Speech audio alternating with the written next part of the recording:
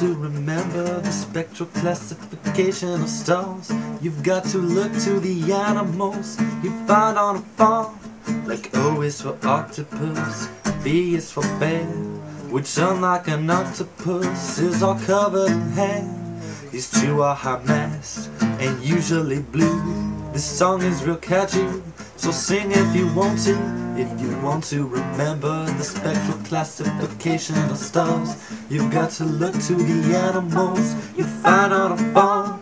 Cause A is for antelope, F is for ferret, G is gorilla, so feed them a carrot or a banana for show. These stars look yellow, remember their medium mass, and love to eat grass. If you want to remember the spectral classification of stars, you've got to look to the animals you find on a farm. And K is for kangaroo, and M is for moose. These two are low mass, but they'll kick your head, cause they like to be red. Well, sometimes they're orange. Oh crap, nothing rhymes with orange.